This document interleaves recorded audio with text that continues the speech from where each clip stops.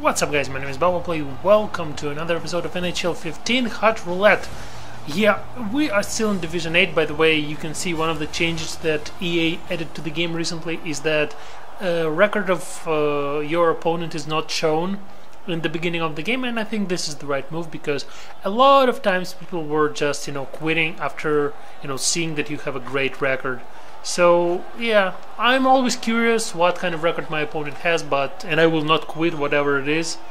But for some people, yeah, it was a bad thing. If I understood it correctly, EA released another tuner set right after the first one. Maybe it was on for a couple days, so they updated it.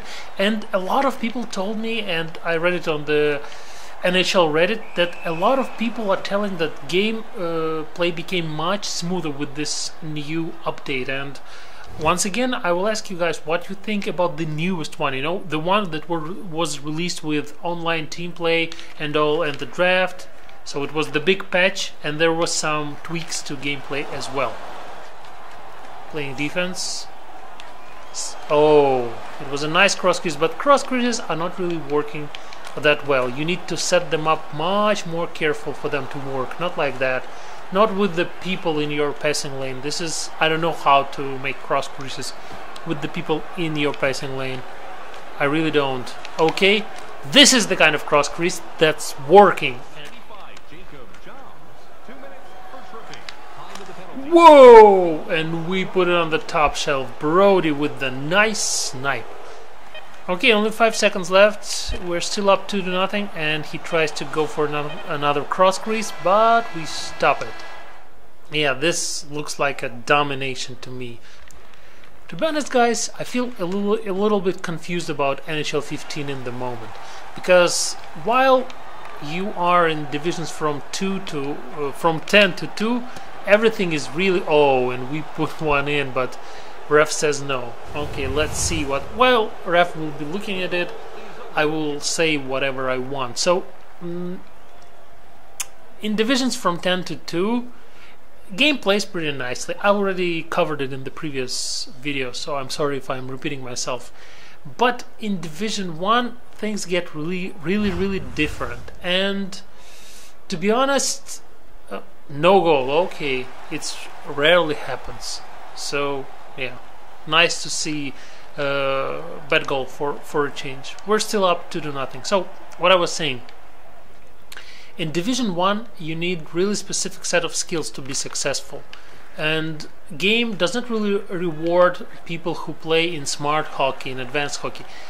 Game rewards those who can do a protect puck good, who can snipe good, who can stay in the middle while defending, that type of things. And of course, if you want to succeed, what's the fun in playing if you don't want to win everyone? This is just ridiculous. This is a competitive game. Of course, the only thing that you kind of can do is to try and learn those things, try to get better. And I really hate it. I really hate the fact that instead of learning to play smarter, like I always try to do, I need to play, in a dumber hockey, and it really breaks my heart. And I really don't know what to do. I'm really confused. I decided to take a little time off from Division 1, then try it again, and then decide. I don't know. It's really not as much fun as it was in the previous years. Even Division 1 in NHL 14, it was a blast. It was those hard competitive games. You could have played tight defense. You could have waited for your chance. It was really hard. I was losing a lot, but it was fun. Here I see that a person that is much less skilled than me, but the person who can protect puck better and who tries the same shot every attack, well, he is better than me. And it's not like I have a problem with my ego or something, but it's just not right. Game is not rewarding you for being truly good player, and this is basically my main complaint. Short to Chimera, 5 seconds left. Can he do something? Backhand! No, it's not going in. Callahan. Whoa, oh, I don't know who it was. Number 11, it was McGinn, our newest acquisition, and he puts one in. Oh, nice job. Welcome to the team. Cross crease, and it goes in the 5-hole. Is it just me, or goalies, they feel a little bit different, and 5-hole goals are, happening more often in this game in particular, and I don't know what else, but it kind of feels that they acting a little bit differently, maybe a little slower, which is a good thing at this point. Oh, somebody got killed. Nope. Okay, goes in. Oh, goes to Pacioretty. Yeah, what? Damn goalie. Whoa. Oh, Brody took the puck, goes on the breakaway and misses the net. He was just intimidated by Nabokov and all his saves. Those were just crazy today. Okay. Whoa, and we put the 5th in. Who is that? Oh, this is Crombeen. He scores so many goals for us. If you have like, I don't know how many, 300 pucks, buy yourself BJ Crombeen. He is a beast. And this will be it. Yeah, 5-0. Nice comeback from really atrocious game in the previous episode. So yeah, this is actually nice, and we maintained our shutout.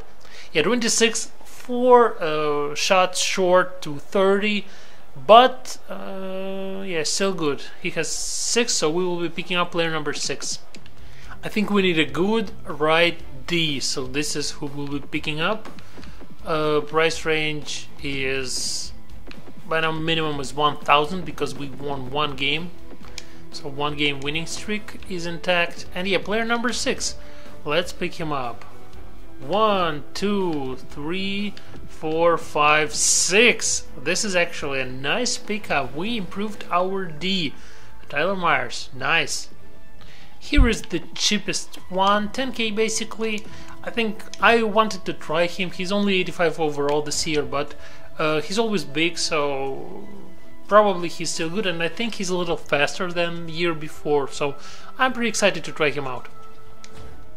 So here is our team. I think that the first 6 players look really sexy. Yeah, we still have Cam Ward in the net because Ben Bishop, he was double fatigued, so even after the win he still have 1 fatigue in him, so we will give Cam Ward another game.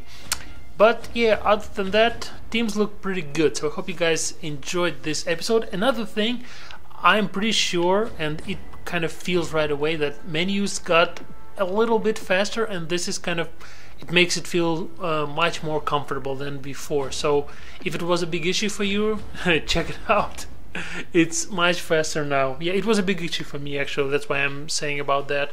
I really hated those slow unresponsive menus, so I'm happy that they fixed them. So yeah, leave a like if you enjoyed this video, subscribe to my channel if you still haven't. We are about to hit 400 subscribers.